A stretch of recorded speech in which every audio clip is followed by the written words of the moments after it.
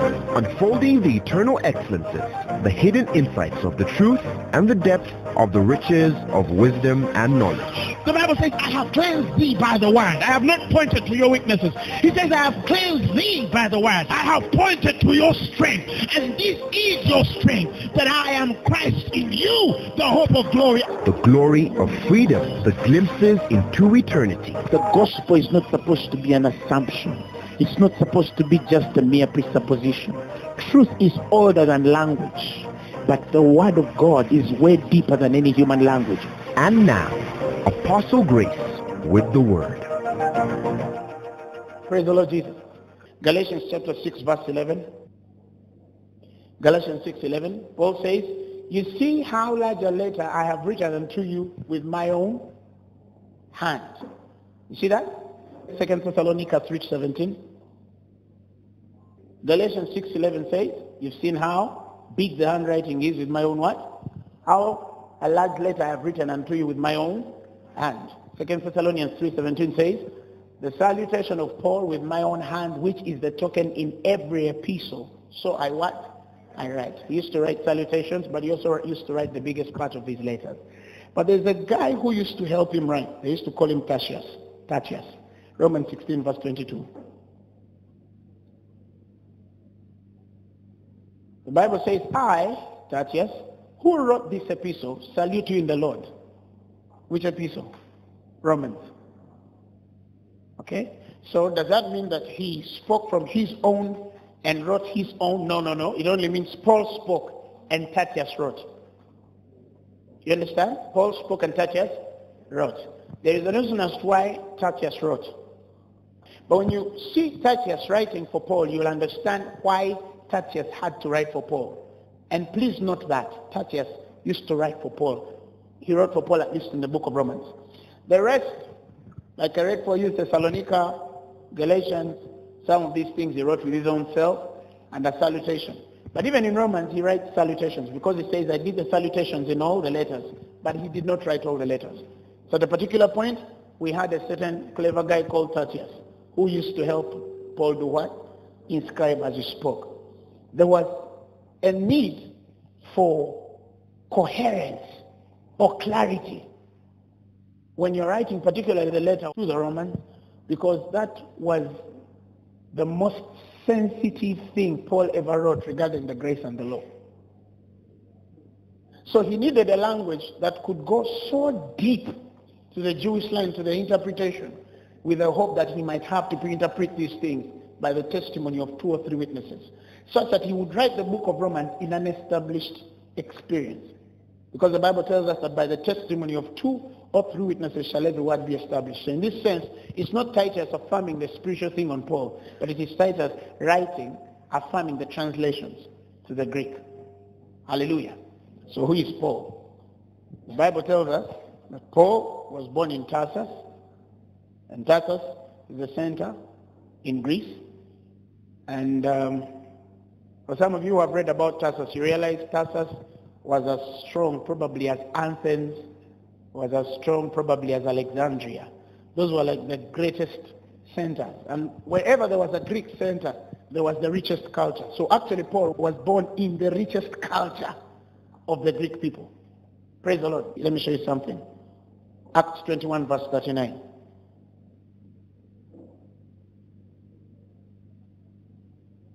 He says, but Paul said, I am a Jew of Tarsus, a city in Cilicia, a citizen of no mean city. That means the city was not simple. It was a serious city. You understand? It was not a poor city. It was not a mean city. It wasn't small. It wasn't disadvantaged. Tarsus was big. That's why I said I could liken it to Athens. I could liken it to Alexandria. Those were like the biggest centers of the city. And they carried the biggest lines of culture. Thank you very much. Acts 13 verse 9. Give me about from the 7th verse.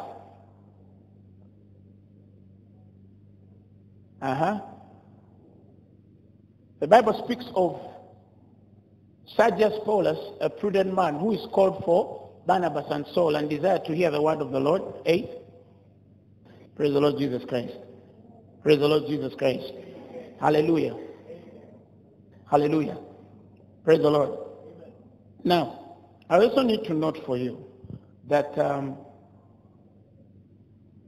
Paul was not Greek. You understand? All of us know that. Paul was Jew. You remember in Philippians how he says that I am of the stock of Benjamin, of the tribe of Israel? Philippians 3:5. What does it say? Circumcised on the 8th day, of the stock of Israel, of the tribe of Benjamin. So what does that tell you? That he was not, but he was born in Greece. You see that? So that would mean that the parents of Paul were in Greece, yet they were not Greek. You understand? They were in Greece, but they were not. Praise the Lord Jesus Christ. Hallelujah. So they were in diaspora.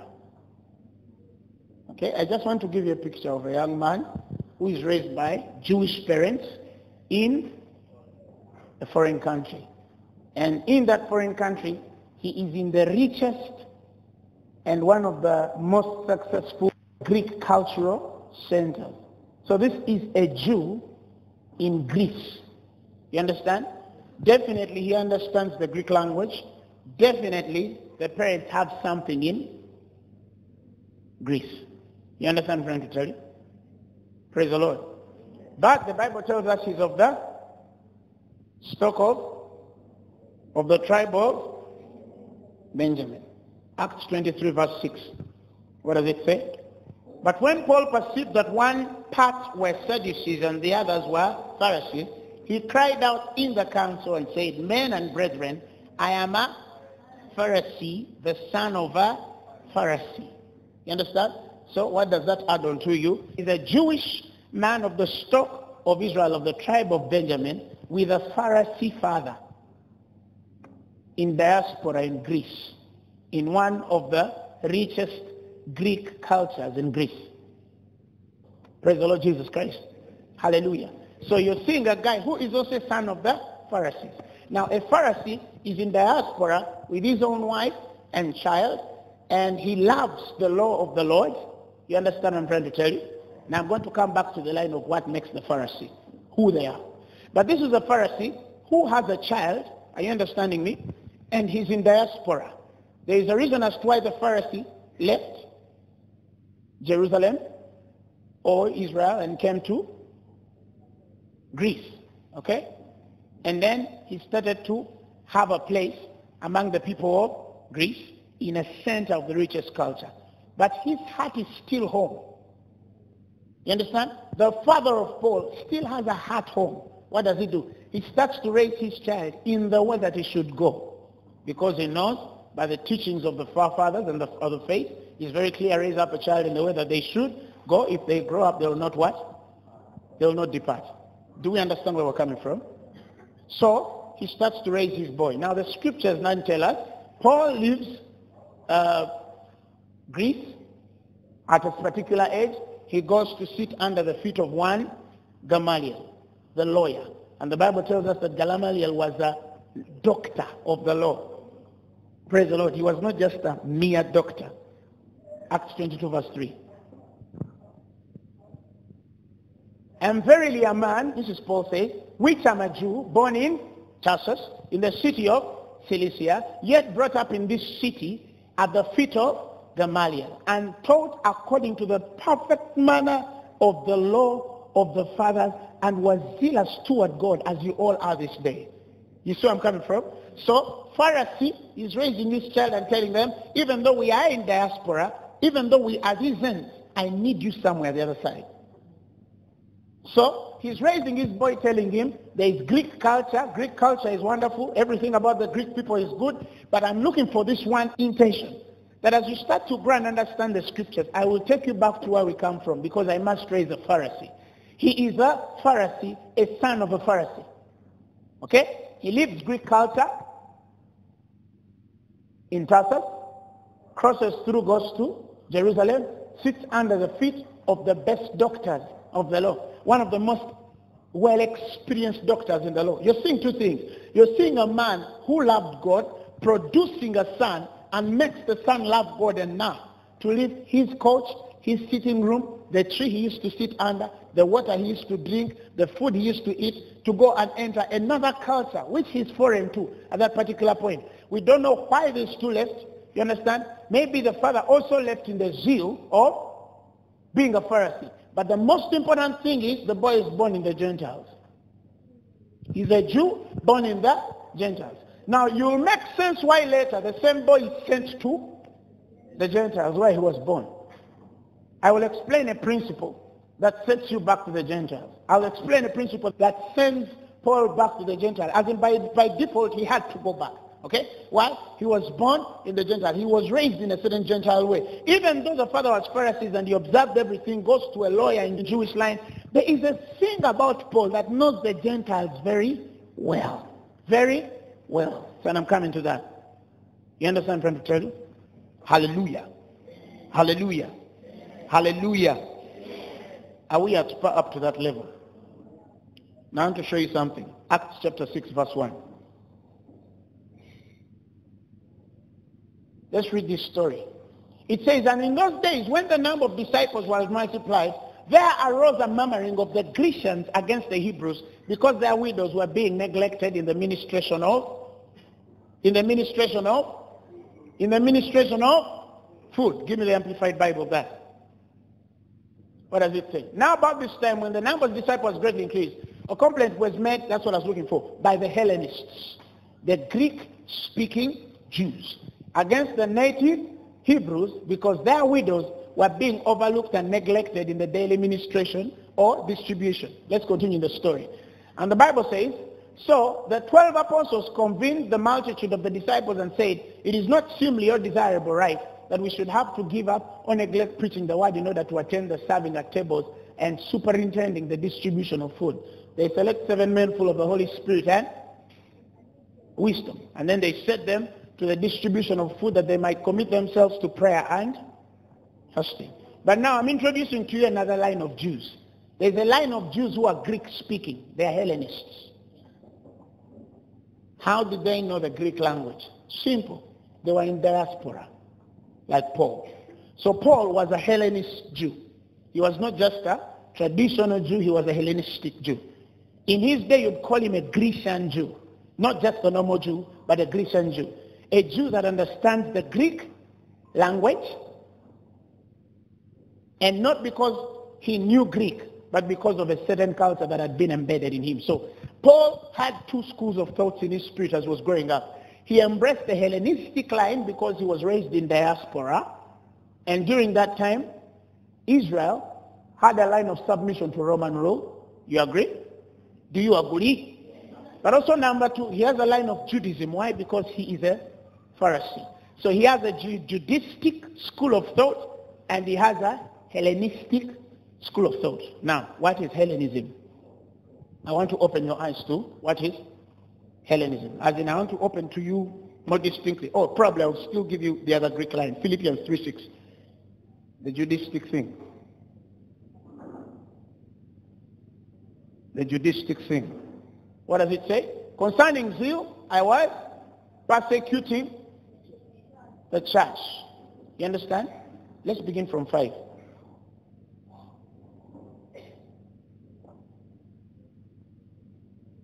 Before that, 4.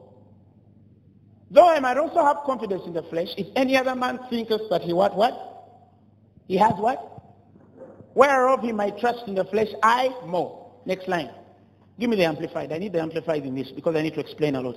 He says, though for myself I have at least grounds to rely on the flesh, if any other man considers that he has or seems to have reason to rely on the flesh and his physical and outward advantage he has, I have still more. Next line. He says, circumcised when I was 8 days old. Why? Because the father was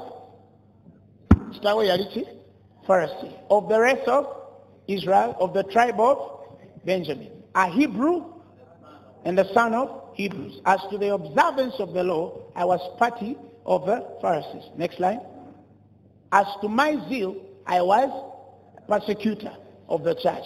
And by the law standards, righteousness, of righteousness, that is supposed justice, uprightness, and right standing with God, I was proven to be blameless, and no fault was found with me. Next line. But whatever things that I had and might have been gained to me, I have come to consider as one combined loss for Christ's sake. But it tells you, concerning the laws of my father, as of to be righteous in the law, I was what? Blameless. That means he had a certain line of set rules to obey for Paul to become perfect in a certain line of thought. And that is the Judaistic school of thought.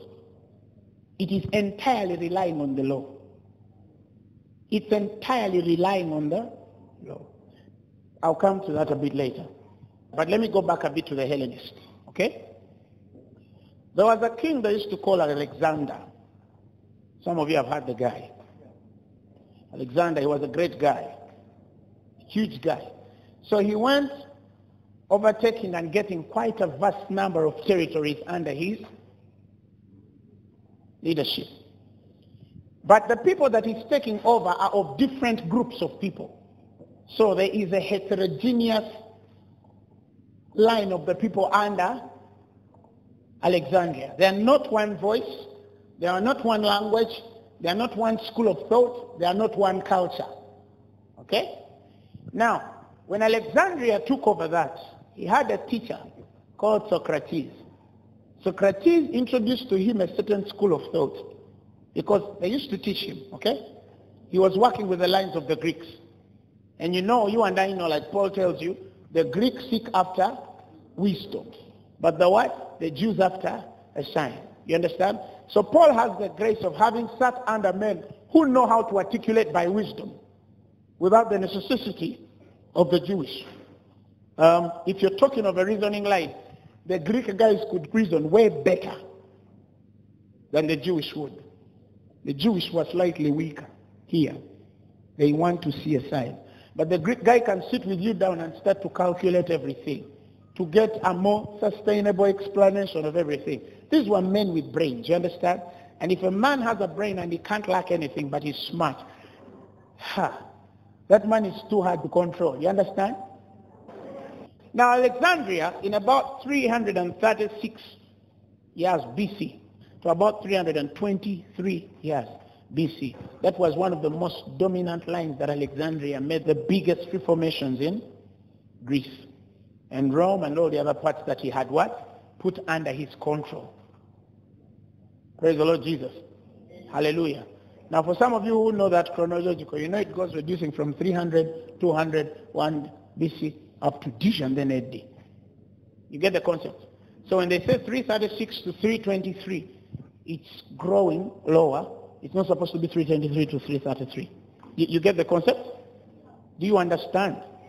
Now, Alexandria has a school guy, and he tells him, Socrates and all these good teachers around him, they tell him, if we have a vast number of people, all with a different kind of understanding, schools of thought, culture, artifacts, values, norms, belief systems, you understand? Set of rules, affiliations, interpretations, interjections. They have everything. They are two different. You have two different people from a different home and you're forcing them to eat the same food, sleep the same way. You must create a certain middle line for all of them to meet it. You understand? Now the wisdom of Socrates is, he says, never introduce something. This is the wisdom of the Greek people. They say you should never introduce something with the impression of showing the people to whom you introduce to that it's from above. Orders from above. They will shun it. They will look for their position. They will look for a place to fight it. They will look for a place to oppose it. And consequently, there will be a vast majority down here trying to fight a smaller line of the bottom up, and easily you can be toppled. So the wisdom of the Greek people is, and I've seen also in modern management, now men are realizing greater methods of management, and they're going back to the oldest wisdom of the Greek people. Sell the idea to the people, let them buy it, use them to sell it to the others. As they do that to sell it to the others, there will be a lesser resistance because their own kind is introducing it, not the guy from above. Their own kind is introducing it. As their own kind continues to introduce it, and then they get in and in and in and in and in. You will have the biggest number of vast majority. They'll have a small line of people who have refused. Those particular small numbers of people who have refused, you can open war on them. By fear of being on the wrong side, but not only wrong but disadvantaged, many of them will either flee or seek to reconcile with the bigger vast majority. And now what do? You have everything implemented, not as your idea, but as the idea of people. You get it? But at the end of the day, the big man sat somewhere up there in a certain office without you, and then says, I want to do this. How can I do this? He gets his guys down. Same things political guys do. You understand? He says, I want this to be done. Okay, what should I do? We want this to be initiated. Okay, how much money do we need to do this? We need about $3 million. Okay, how are we going to distribute the $3 million? Let us distribute them in the districts, the provinces, corporate world, the formal sector, informal sector, private people, the institutions, the schools, and all these kinds of things. So I have a church, and I have somebody I can use in the churches to pass this message. I have a school, and I have somebody I can use in the schools to pass this message. So in the time when the teachers are not raised in salary, they raise a certain muingo who comes in and tells them, wait. You see the idea? So because you have tried it from above, and you're forcing them to a certain line where they'll say, no, this is too much. We have been teaching and teaching. What do? Get a fellow teacher who has taught for many years. Let him stand on television and say, Tulindeko, I'm part of you. You guys, we're not, let's wait. You understand? And from now on there's a silence. Because it works. Like magic. Like magic. It works. You understand? That is why the new latest methods of management, more so if you're working with more sensitive lines of management like repositioning. How many of you would have an idea about repositioning of companies or businesses? Branding is part of repositioning. How many of you? Banagi, Agatha, repositioning. Where a company, for example, has been living a certain pattern, okay? And then as you get now to work with people who are technical, if you're using people who are technical, you might look at a company and say, for example, at the end of the year, we look at the balance sheets, income statements, okay? And then we look at the bottom line and realize that this business made $5 million last year. And then when we looked at this business having $5 million last year, we look at their capital base, the capital they've used to get $5 million, you understand? We look at the debt income ratio, if the company is indebted anywhere. We look at the number of resources that they have. We make a SWOT analysis of it, strengths, weaknesses, opportunity, and threats. You know, we look at the history. How established is this company, okay? How many people does it have? What's its strength? Does it have presence? Okay. How many branches does this business have? It has 200 branches. And out of the 200 branches, they made a profit of $5 million. Then there's a smaller company, okay, that is almost 50% less than this one, and the same company has made $5 million. So the consequence is, if with all these numbers of people we've made $5 million, and something half-us has made $5 million, it means if we do the right thing, we could have actually made $10 million. We have had a certain revenue leakage somewhere. Our revenue leaked somewhere. There was a mistake somewhere. Maybe these guys are good at collecting commissions, you understand, off balance sheet. Things that are off balance. They don't necessarily include the direct expenses of that company, you understand, but they can earn off it. Celtel, for example, can say, we've run onto a mobile money business, okay? You understand what I'm trying to tell you? But I'll tell you the truth, even though Celtel earns off this, they don't do much, because this is not money moving by Celtel bullion funds. This is agents who have bought an opportunity, and what are they doing? They are the ones who are buying float from the companies. They're the ones who are having all the risks, okay? Celtel is averted and separated from the risk. For them, what they're putting is a platform between the guy who takes a high risk, the other side, and the guy who takes a risk, this side, and they're earning money in the middle here. Because they've given you platform. But also Celtel has someone who gives them a platform. You get what I'm trying to tell you? So they pay this guy, but this guy also can't enter the lines of Celtel because he will need another line of infrastructure, which would kill his picture for giving platform to other people. Are we together with a Z? You'll understand. I'm trying to explain to you something. I want to explain a certain thing to you so that you understand clearly. So, what do? You realize probably we've been, probably Celtel had 2 extra products on Airtel Money, and we didn't have Airtel Money. How do we get Airtel Money? We realize even the structures that we have cannot give us Airtel Money. But if we go now deeper to the line, we realize we can't even adopt Airtel Money because maybe the provisions for us to adopt an Airtel Money business, to add on to it for us to make more products, is not as simple as Airtel did it, because for them they're in a better management position than we are. What do? We reposition. But there's a third party who could have easily said, oh, product. They also bring it on board. Those are not just repositioning. No. Those are just adopting and mutating. That's adaptation, mutation. Oh, they have this product. Do we have the machinery to do that? Yes. Do we have the technical staff to do that? Back end and front office? Yes. They bring it on. But there are companies that would take years to do that.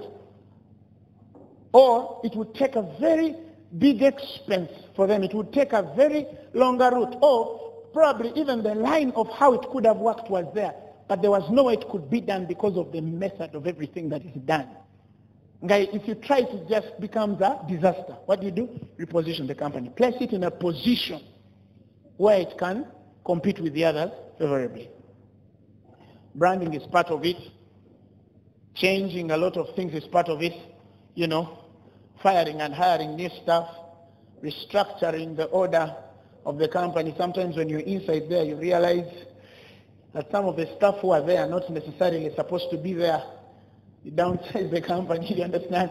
You realize that one guy could have actually done 2 things. You hire him and add him just half the money. You've been paying the full amount of the other one, and then you fire this one. What are you trying to do? You're trying to put your company in a more breathing space for it to pick such that the next year you can make $10 million while the other small guy makes 5. Otherwise, it doesn't make sense for a small guy to make $5 million, and I'm also making $5 million, and yet I'm way bigger than him. You understand where I'm coming from? When you're doing that kind of line, okay, even to the hardest places, even with men who understand management, they don't bring it and say, now we're going to reposition your company. Firstly, bring the company structures. Who is this? MD? No. CEO, translated. Who is this? Head of what? Cancel him. Get him out. Who is this? No. Get him out. No. Who is this? Get him out. No. They don't do that. They start to sell the idea inside you. They first bring, they have a right line of first bringing those people in. They first take them out to a, what do they call them? Retreat. If it's not a planning retreat for next year's. Bagenda bagoba nete mukikola ki? Temukimanyi ne munywa n'ebisoda byabwe nga baga bino bigenze. What do you think is wrong with the company? You start to give your answers. It doesn't mean they don't know. They just want to involve you such that you know we worked as a team and came to a conclusion that this was, they already know. You really think they don't? Do you really think they don't? You look at that primary teacher who asks the question. You think he doesn't know? You get what I'm trying to tell you. So what do you think is wrong? They even start to snake themselves. You see, some of us, he doesn't even give the name. Noted. Okay, they do the retreat, start to prepare their hearts to embrace change. You understand it? Change management, crisis management, other retirement packages. You see, they prepare their hearts. Some of them who are going to leave the business. You understand? In the end of the day, the downsides do everything, but the company has to get to a breathing place because we need to make more money. And it was more than just putting one product on board. It needed an overhauling of the whole business. You understand what I'm saying? But what did they do? They went down to the ground, discussed with you, involved each one of you, such that by the time they are almost firing, you know who is going. You understand? They pay off their benefits and then they go happily because they're involved. It could have been another thing if they just woke up and said, In 2 months, you should have left here. We shall give you a retirement package. Thank you very much. Please advertise. They're advertising your role while you're still working. Okay? So Alexander had the same idea. Alexander says, the teacher tells him, don't put it on them like it is from up. Let us start to dig it from down here. Okay? And how are we going to have a certain overhauling? Because what we're looking for is a line of nationalism, one, to get these groups to all start thinking in a certain way. Because if you don't get these groups thinking in a certain way, you will not have order in these groups. Okay? You understand what I'm trying to tell you? So we need to address things that go down to the roots of these people. What was the number one thing they adopted? Language. Right, language. So they get a kind of line where the language that is spoken is, now he's saying, let us ban all these other languages that are spoken. Let us all speak Greek. Whether you're a Jew, speak Greek. Whether you're from America, whether from wherever you're coming from, he's telling them speak what? Greek. What he's intending to do here is, he wants all of you to have a common line of communication. You understand? What does he do? He gets the Old Testament as is in the Greek. He hires 70 men, puts them on an island, starts to make them interpret every word per word from the Hebrew to the Greek language. What is he looking for? He wants to get the Septuagint. Some of you have heard of a certain word called the Septuagint. The Septuagint is a book that has translated the whole Old Testament to Greek, so that the Greek people can understand. But number two, if Christians are coming on board because they come with their Judaistic school of thought and they are still under your rule, let them be Christian, but let them pray in a language you understand. Let their children read from the language you understand. Because if they read from the language you understand, it's very easy for you to inculcate them in your culture. Because there are certain things that won't make sense except if they are explained in your language.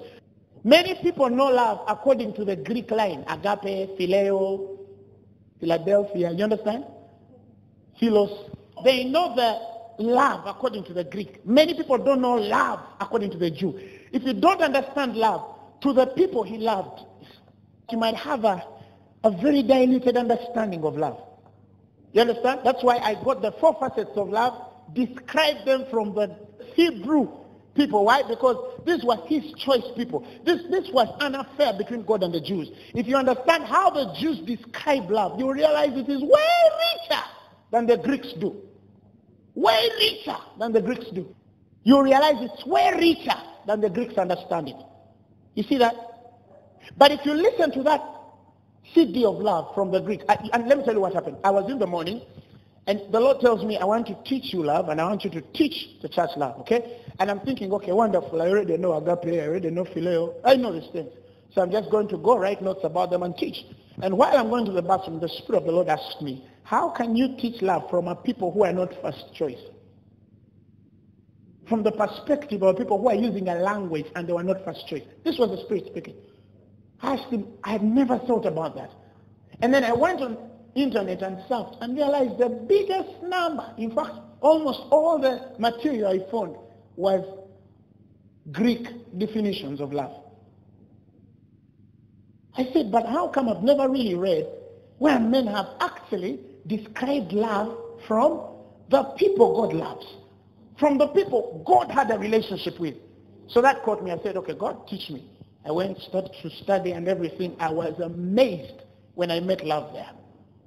I was amazed when I met love there. Because it goes deeper. That's why I gave some of you the example of Hosea. Which kind of love can buy a prostitute? The Greek can't define it. Which kind of love can go on the street and buy a prostitute?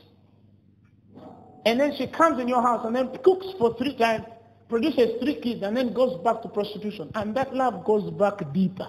And then he tells Hosea, as for is a relationship with you and Gomer, so is with me and my people of Israel. Not the Greek people. This is him and the people of Israel. It is way deeper understanding of love. This is God trying to express his relationship with for the Jewish, not the Greek. You see what I'm trying to tell you? So the Greek can try to define love, but he will never understand the relationship. That's why I preach from the Hebrew perspective. Get that CD. It's wonderful. It's very wonderful. Praise the Lord Jesus Christ. Hallelujah. Hallelujah. So, you deal with the language. Okay? Now, if they can all believe, if they can all be aligned to the language you're speaking, during that time in Alexander Day, they had what you might call the lingua franca, okay? From the old word of the general language used, okay? General language used. So, if the Greek should worship my God, he will worship him in Greek. But if the Jew should bring his God, let him explain his God to us the Greek way. You understand? And because there's a place of reasoning, that's why when they get later to the lines of religion, which I'm about to get into in a while, the Greek interpret God differently. The Greek come up with a thought that it's the same God, he just has different names. Yes, it's true. They just say. They say it's the same God, but it just has different names. So they say, to us, like our God to the Greek is Zeus. When we go to the Romans, we find Jupiter. Jupiter and Zeus are the same. There's no difference. So that kind of school of thought forms in the hearts of men to think, you can be Catholic, you can be Protestant, you can be Muslim, but we have the same. You use the rosary. Me, I don't use the rosary. You use the matarabusi. You face a black box. Me, I don't. But we have the same. But there is the biggest influence of pagan worship. So some of you, if I continue explaining this, you realize that there was a very big influence where Judaism influences Hellenism, Hellenism influences Judaism. They were married for so long. They used to just exchange everything married people exchange with. Because Hellenism and Judaism influences Hellenism in a certain way, and Hellenism influences Judaism in a certain way. But what is the underlying school of thought? It is the same God. Okay? Let me tell you the truth. Let me tell you the truth. And I'm sorry, this is going to be a hard paper, but it's the truth. I tell you, the Roman Catholic does not pray the same God with a born-again Christian. Right now, there's somebody I've disoriented. Why? Because he has been raised in that institution. He works after the pattern of the Greek. There is nothing about it. For example, very clearly, he says, I am the way, I am the truth, and I am the life. Nobody gets to the Father except by me. If another school of thought says it can use Mary, it is not using my Bible. It is not used. Listen, you have to get to a point. Let me tell you, there are compromises in the gospel that are healthy. But there are compromises that get to a certain end of it and you say, no, this is too much. Or you know who kills and say, we can compromise to this level, but this is too much. You understand? It's like the people who say homosexuals have to be loved. It's true. We love homosexuals. Okay? Some of us have loved them out of it. We have loved them out of it. Right in this room, there are men and women who are homosexual, and we prayed with them and they walked out of it. Do you understand what I'm trying to tell you? But it's another thing to love them, to spoil them. That goes deeper. Because that is not love. It's another thing. You get what I'm trying to tell you? I can't say I'm going to provide for you because I've been, like when I was in Asia, I found a church, a Methodist church, that was paying for people to have sex change. A Methodist church, Christian church, that was paying for Chinese people to have a sex change. If you're tired of being a woman, they give you money, you go to the best operation there is, you come back a man. If you're tired of being a man, you go to the best operation there is, you come back a woman. This is a church giving money. That is too much. That's gone too far. This is not love now. This is not love now. You understand? Although, I'm not going to get a man and say he's gay and stone him. That's also stupid. You understand? As though homosexual is different from lying. It's all sin, okay? If you're saying it's sin, classify it all as, you understand what I'm trying to tell you? Hang everyone also. But we also have limits. Here it is too much. You can't go in high school and start to recruit little boys to make them think they are what they are not. Oh God, we pray for our president. We pray for our people. We pray for our nation. In the name of Jesus Christ. Praise the Lord. But we have a place where a man can say, I have this weakness. We get the guy, pray with him, get him out. He gets married. We move on. But we also say no. You understand? I cannot say, I can say, Hail Mary, pray for me. The Bible says clearly, he is the way. But is his mother? Yes. The mother is there. But he says he is the way, the truth, and the life. Nobody gets to the Father except, but he's the mother. Yes. I understand that bit of the mother. The Bible says he is the way, the truth, and the life. Period. Blessed are you among the mothers. Oh no, I'm not blessed. Blessed is everyone who believes. This is Mary herself telling you. You're more blessed to believe. Because when you believe, I also get in the sheepfold of believing. In the dispensation of the miraculous and the anointing, she's no longer mother. She's a woman. Woman, what does thou wantest with me? No, it's not. It's not yet my time to perform miracles. We're speaking spiritual matters here, not mother, son. Clear cut. But this school of thought has made men believe we have the same God. When I went to Malaysia, Kuching, there was a very big debate where Muslims were debating against Christians. And this is the irony. Some Christians have still maintained the name Allah. Yes, it's true. Go to Malaysia. The Christian and they're maintaining the name Allah. And the Muslims are telling them, don't use our name if you are not in a mosque. Debate started. There is a group wanting to it is fighting for a name the owners don't want them to possess. And if you sit down with these men and reason, you realize they have a wisdom of the Greek. They can reason you out very well, perfect. They also have their line of thought. They have a way where they come from the Allah line and explain it to a certain route. And they have also a way they can explain Yahweh and make it funny. You understand? But that was the contention. How can a church Christian get to a point where he's fighting to call his God Allah? Because to him he thinks it's the universal name for God. I disagree. Read the Quran, you'll understand. May I read? He cannot be. If I read them in the Quran, I don't care whether you call him Allah, he just can't be. God can't be certain things. You understand what I'm trying to tell you? Hallelujah. Hallelujah. So this is deeper than language. Okay? Now the Muslim agenda also knows the secret. That's why they intend that everyone using Islam should use Arabic. They know if you change it in another way, you'll kill their concept. Even people who don't know, they just speak Bismillahir Rahmanir Rahim, Alhamdulillahi Rabbil Alameen, Ar-Rahmanir Rahim, Ma'aliki Yawmi. You know those things. They don't even know what they're saying. They don't even know what they're saying. Some people don't even know the meaning of what they're saying. Subhanallah. What is Subhanallah?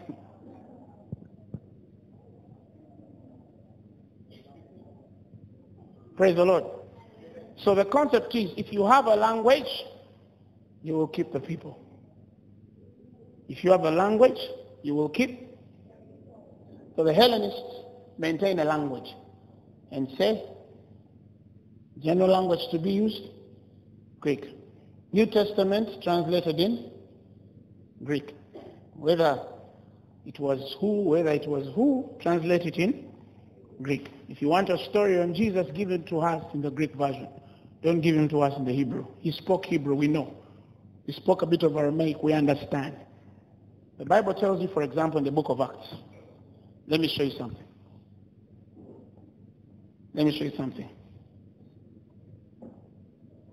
Acts 26 verse 14.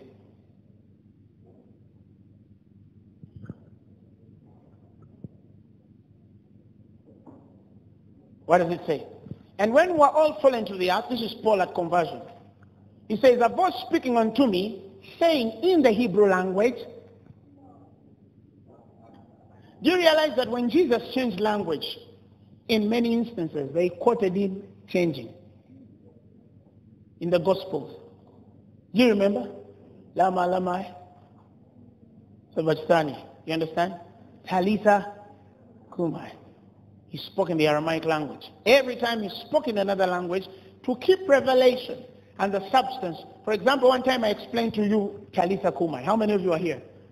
But I explained Talitha Kumai. And I said, if you're speaking it from probably a Hebrew line, or Aramaic, sorry, it could say, little girl, get up. But what is Talitha, little girl, in another language is actually the talit. The talit is the cloth that they used to use to cover themselves, to the Hebrew, okay? In Aramaic, it's little girl, get up. In Aramaic, it's little girl, get up. But in the Hebrew, talit, or talit, comes from the cloth they used to cover themselves when they were praying, and it used to have fringes, and those fringes were scriptures. You understand? It was a cloth with fringes of the word of God. It used to have scriptures on its corner. So they used to get this talit and then put it on their heads and then use it for prayer. So this is the talit of the word. So what is little girl,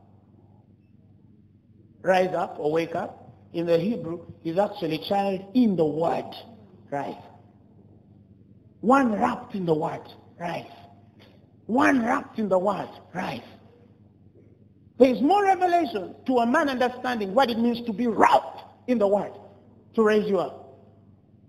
I can get a sermon there to actually explain to you that it doesn't matter how much you die wrapped in the word. So I start to explain how men used to use the talit, and as I explained the meaning of talit, I actually explained to you the exact meaning of what it means to abide in him. And he says, if you abide in me, and my words abide in you, whatsoever you shall ask, it shall be given. You'll understand why, even though he's spoken it in the Aramaic word, in the revelation of the Hebrew, he's trying to teach us how to use the word to get results, or how to not get frightened if we are wrapped in the word regardless of any situation. He teaches us how to abide in him, and he's abiding in us to a point where we have free access and the liberty and freedom of answered prayer. Men no longer go in the presence of God believing God and hoping that they'll get answers. They go in the presence of God sure that they have answers, because he finds this kid. To him, it is the wrapping of the word that raises the man. It's not the little girl being raised. But if it was not translated and it stayed in a certain way, you might have not gotten the meaning or the revelation. So in this instance, Acts 26, in the same way, I expected, the Bible says, when we were all fallen to the ground, I heard a voice speaking unto me, saying in the Hebrew language, la clap, click, click, click, click, clap, clap. But that wasn't copied. Alexandria once sitting. We missed something. We missed something. You might not understand this, but we did. I wanted Paul to write it the same way he had it. Maybe we should have had a certain line to convert men. We should have probably have known what blinded him. Maybe we could have read some more Hebrew and understood finally why Paul was blinded. But we didn't have that opportunity. Right? Alexander wants everything translated in the Greek language. He says, speaking to me unto, and saying in the Hebrew tongue, Saul, Saul, why dost thou persecutest me? I wanted to hear that in Hebrew.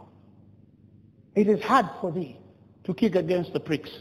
This is all spoken in Hebrew. Next slide. And I said, who art thou, my Lord? And he said, I am Jesus, whom thou All of this it's a conversation of Hebrew. I wanted the Hebrew. I wanted to go to the interlinear Bible and dig it myself. Yanditsindekedde nze nenkyenoonyeza nga bwe nanoonya Talitha Kumai. Nali saagala yongereko, nali njagala ndekera ekintu kyange nga bwe kiri. I just wanted him to leave it crude as it was. Let it for me. Me, I will study and go. The beauty, thank God for his word, PC study Bible, Power Bible. We can now go inside and look for the meaning of these words. And probably we could have had a deeper sermon of winning souls. The soulish kind, the soul kind. But we never had that opportunity. Why? because the language is one. The other concept also Alexander adopted was called cosmopolitanism. Socrates already spoke that line. Socrates had the thought that cosmopolitanism. Socrates, it was a school of thought that we are all one people. He would say, I am the world. Okay, I am the world. But it's killing the substance of why God in the first instance says, even though you're all saying that you're the world, American you say you're the world, Uganda you saying you're the world, Iraq you're saying you're the world, let us first shut down. I have appointed every man their own timing and their boundaries of habitation. He says he made of all men nations from one blood. There's a reason as to why the bloods are many, but he chooses to make every man a nation. There's a reason as to why you were born in Uganda.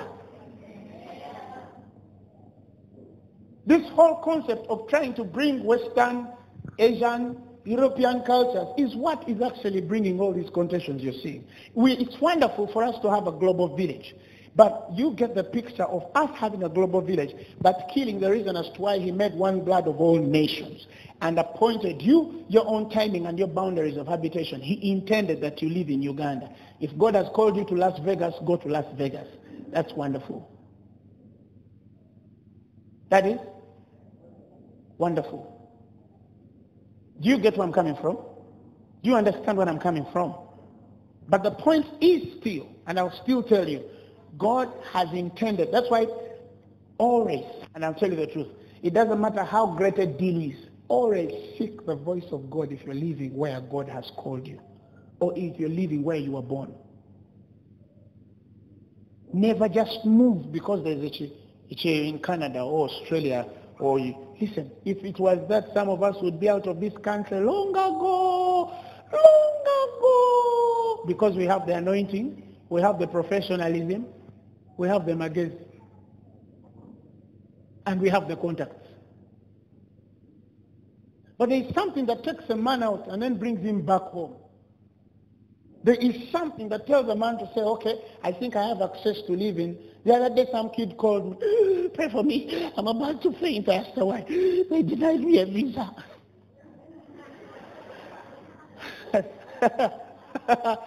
Oh God, I asked her, darling, how old are you? She told me, I'm 18. They denied me. Apostle, I don't know whether you can find me here. Nze Lubega Grace, nzire mafuta gange. Mbuge mama, nkusanga, weba kumide visa, nkolechi. Kukansolinge, nti mama, sorry.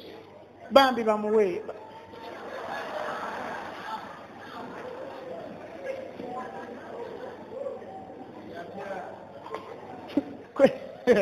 Call me sadist. You remember where he was born? Tarsus. You drank Tarsus's water. You ate Tarsus's food. You slept on Tarsus's ground. In fact, you learned to make tents in Tarsus. You crossed to Jerusalem with the ability to make tents that fed you. You owe Tarsus something.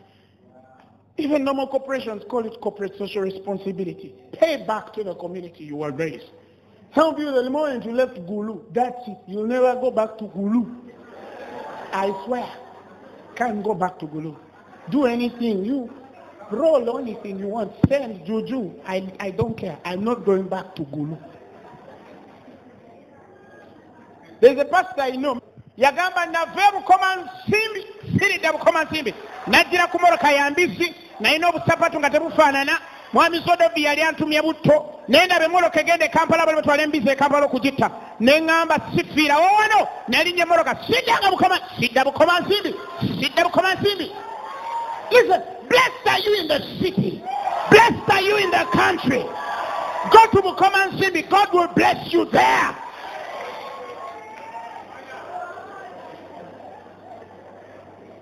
That kid is like I wasn't born there. I'll go back home. Charlie want to go and Nazari wa on Zambia. When I started preaching, then I went Zambia and Benjiri for like Kaya. Then you can back away. Many people don't actually know. Because you owe everywhere you are raised something. Oh, you owe them. If you are raised in Muyenga, what will take a waka pando guy want to Tuzuki Zabafu or you Miranga Machabot? Guy want to Tuzuki Zabafu. But you are formulated someone. Give something back. I preached in Lubega, in Zambia. There's a mere fact that I was born in Zambia to chairman. Kawempe, 1992, up to the time I left. We gave it something. You see, you guys, you know. You know, don't tell them.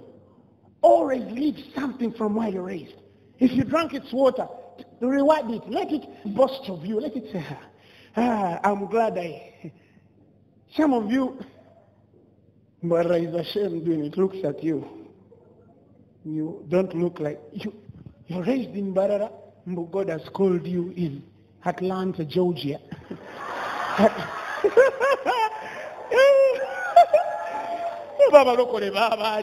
That's why some of these guys, when they come back with only colognes and long coats. Nothing, no substance. God is going to bless you. God is, I tell you, God is not. Then the guy takes you around. He has not spoken any mystery. They're empty. They don't have anything. Trust me. You look at some of the brothers who went abroad. I'm not saying it's wrong or that God doesn't send them. But there are certain men who say God has sent them. And then you realize he called them there to teach them. Yali alina kumunyigira Los Angeles n'anoonya 10 kibula enjala n'emuluma n'agenda n'atandika okulongoosa amataala g'abasajja bwe yalongoosa amataala kwe kuva n'afuna akalimu mu supermarket n'atandika okugabanga ebintu eyo omusajja gye yamusangira ne batandika ka community fellowship n'alyoka afuka omusumba. Grace, I'm not going to first clean a man's toilet and a man's supermarket to preach. I will go a preacher. Do you understand what I'm saying? Do you get what I'm saying? Because I am an apostle there. When I entered Hong Kong, I didn't know any pastor. I didn't have an official invitation. No pastor. I entered there. One thing, some pastor the whole night at midnight is looking for some man called Apostle Grace. His wife told him he's anointed. He enters my room at midnight and said, I have to bless you. Because I was sent there. After that, the man told me, you've done what took me 5 months to do in 1 month. You have done it in 3 weeks. What took me 5 months to do? If you took it, you just did it in 3 weeks. You're blessed. Of course I am. What do you expect? And that's who you are. The moment you get there, you will get to a professional job. You will get a professional opportunity. You will, listen, you're not going to clean a white, parandala. I cancel that in the name of Jesus. And if you go with that intention, I pray by my God, be bounced back and brought back to Uganda by the power of the Holy Ghost. Bakudiporting God day.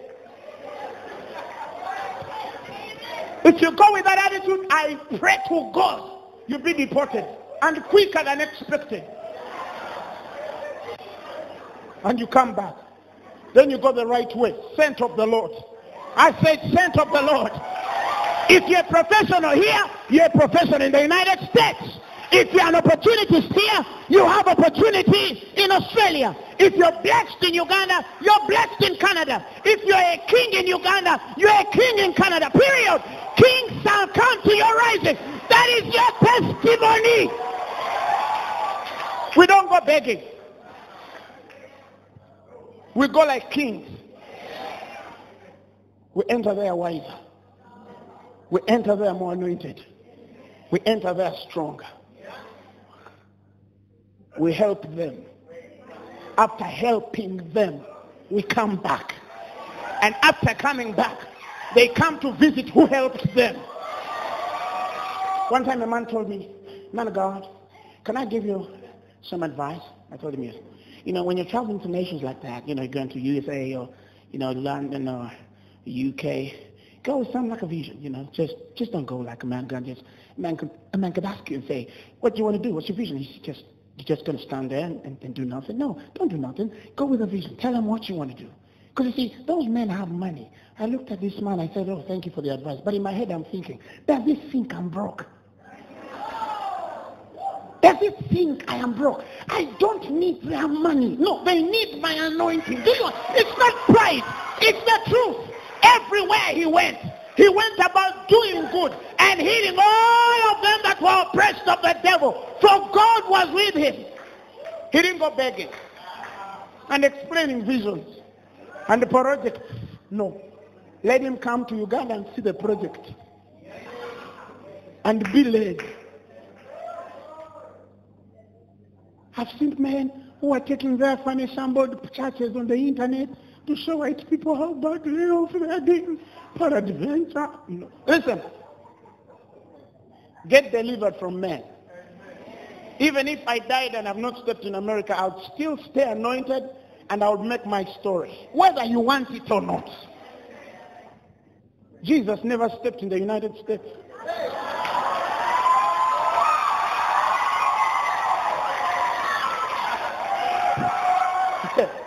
Be delivered from men.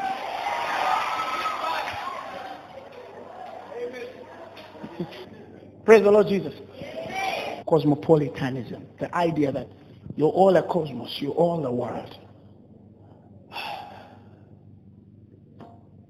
And he would kill the principle of what it is for people to have nation and a culture and a value system. What does that mean? Incorporate everything from their norms to the beliefs, to the value systems, to the artifacts. Let them adopt. Let the Greek culture be the most dominant in any adoption. Can you sell this idea to the people? And that's what the Socrates are doing. Then after that, they started to improve their literature. They write a lot. That's the third thing they used to use. Okay, to promote the whole idea of Hellenism. They use a lot of literature. A lot of literature.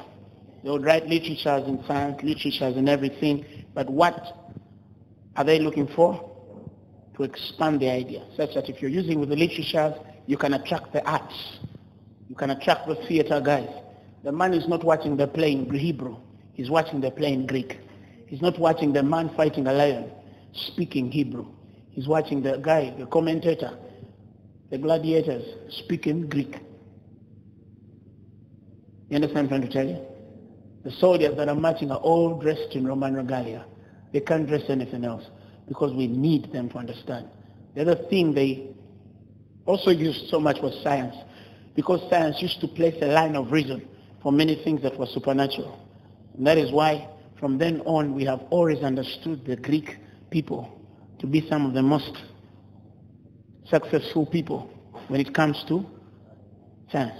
Eclipse mathematics lines, the Ptolemaic biocentric lines of the earth, and how they studied geography and how it works through the world to go, Archimedes principles, all those things, Eureka, it's all Greek. But what are they looking for? They want you to embrace as far as they've gone. You study what they know about the world. Don't invent for them to read from you, because you'll switch ranks. They want you to study what they know. Begin from there. You understand? The most successful country in science is usually the strongest country in the world. Many a time. That's why the gun was made by a doctor, a scientist. Not a normal guy. He was a doctor. You get what I'm trying to tell you? So the man is in the library, but the highest level of science is actually having a funding of billions of dollars to make the most toxic thing in the earth. Something you can drop in seconds here and all of us die. But there is a brain making it. Why is it making something that can kill people? With a pretext that no, it will be under control, it won't kill you, but we need it anyway. For who? For lions? For lions, you tell me.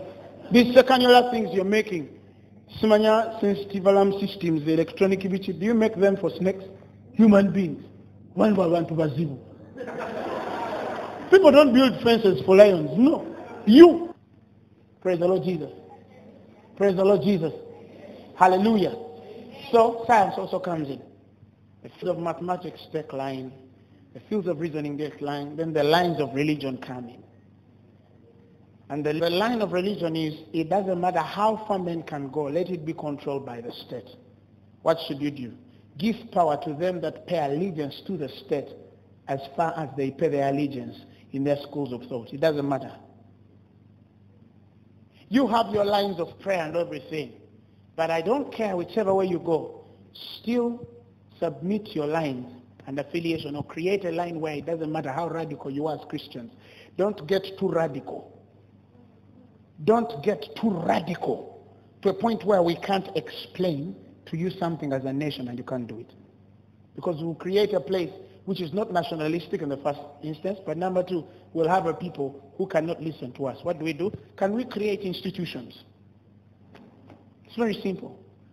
How long did it take the born-again federation to earn a place in the heart of the president to say, now we recognize you as a people? While the Anglican people were already recognized, while the Protestant people, the Roman Catholic people, the other lines of faith, the Muslim. There's the line of institution. And the institution should determine, do you have a certain mode of line that agrees with us? If it does, wonderful. As a state, we'll support you. So it's not bad to be subject to the state. They are our leaders. We pray for them. All leadership comes from God. But even the church has a certain place where it can say, nation, you've pushed us this far. I think as Christians, we can't do this. For example, a nation can't say tomorrow and say, if you want to pray, you can only pray. You understand? As Roman Catholic, Protestant, and we're local in one room. If you don't pray that way, don't pray. That's too much. You see where I'm coming from? So what does the state do? The state also starts to be fair to us. That's why our president has said, have freedom of worship.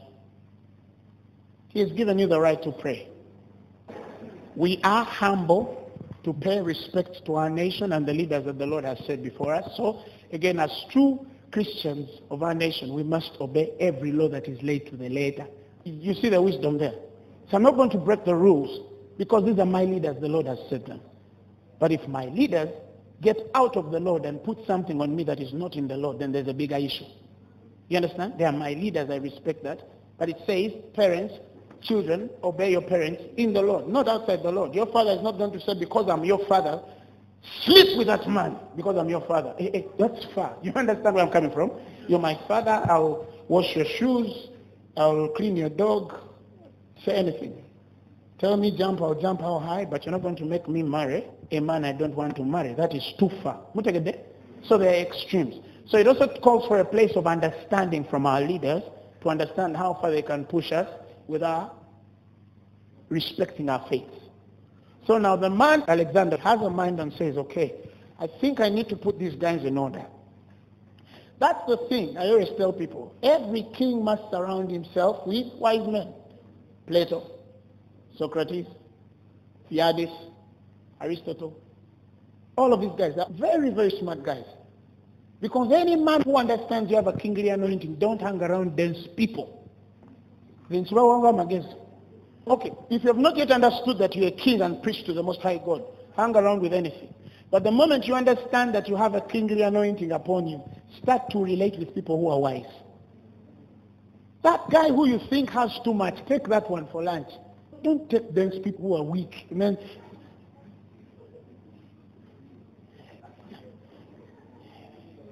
Kampala.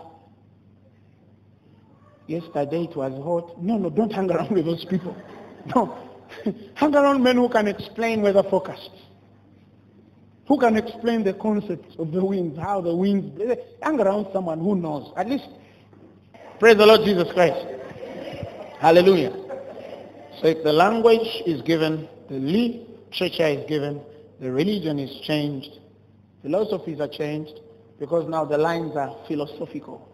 Men start to reason philosophy in the place of religion. Philosophy is just the simple definition of philosophy. The substitute for men who are not ready to go under religion, philosophy. They reason out every affair and aspect of life. Every affair and aspect of life. Every affair and aspect of life. Some months ago, a guy was writing and he was saying for him he's atheist. So he started to debate his atheistic points of view. I went his way. You know, some people think we only know the Bible. I went his way. I said to go in his own atheistic schools of thought. Thumped them. He left the wall. I attacked him after the wall. At the end I said, man, you've run away, but I'm still following you. What's up? Let's reason this thing out. You understand? Now, if you have to be effective, trust me, have the signs and wisdom. Have a message for the Greek and have a message for the Hebrew. Tomorrow I'll start with Judaism. The lines of Hellenism are simple. I want to conclude with this. If there's a Christianity that has to come into the mix, are you hearing me?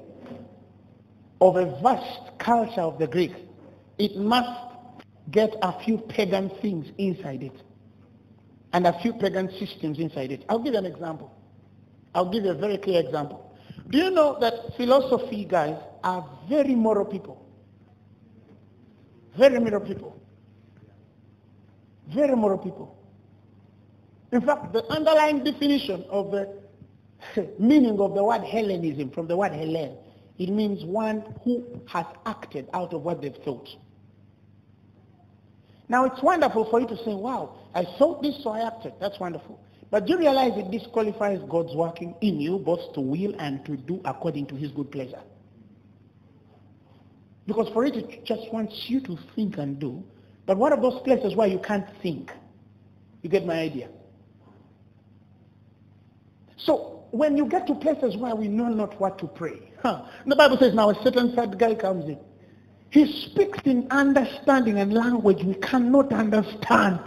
For he speaks mysteries to the Most High God. That is not philosophically right, to speak a language you don't understand. For philosophy would teach you, you think, therefore you act. So the farthest line of your thought are your actions, and consequently your highest lines of moral. And it's working very well for a man under the law. So they can incorporate and say, okay, it's true, you guys are 10 commandments, but don't you see that our philosophical view also inculcates that 10 commandments? You're saying philosophy, don't steal. Philosophically, it's not right to steal. You're saying don't commit murder. I have a certain line of thought that can actually tell you not to commit murder without necessarily the 10 commandments. So can we make peace here? We're all believing for the same thing. We're fighting for the same thing. Yes, we submit under a certain line. But in the long run is I have a certain pagan line behind me and I'm trying to put it in you. So something happens. And that is why when I'm explaining the Judaism line, you'll understand now why the sects come in. Sects. Why there is a Pharisee, why there is a Sadducee, why there is a C.E. Anisens. And you ask yourself, one of them says, I believe in the 10 commandments, but I don't believe in the oral law. The oral law, I don't believe. Sadducees, for them, only what is written by God. You understand? And they are all legal guys. Speak in other tongues.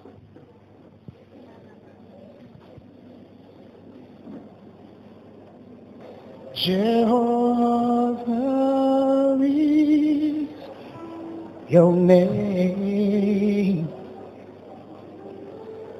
Jehovah is your name.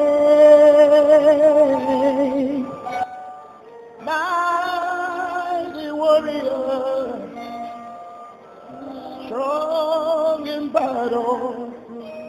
Jehovah is your name. Say, God will love you. God teach us. God change us. God speak to us. In Jesus' name we pray. Amen. Amen. The message you have just heard was brought to you by Phaneroo Ministries International. For more information, contact us on telephone number 041-466-4291 or email us at phanerokampala@gmail.com. You can also find us on the web at www.phaneroo.org. Or better still, feel free to join us every Thursday for our weekly fellowship at UMA Multipurpose Hall from 5 p.m. to 8 p.m. You can also catch the live stream at livestream.com/Phaneroo. Phaneroo, make manifest.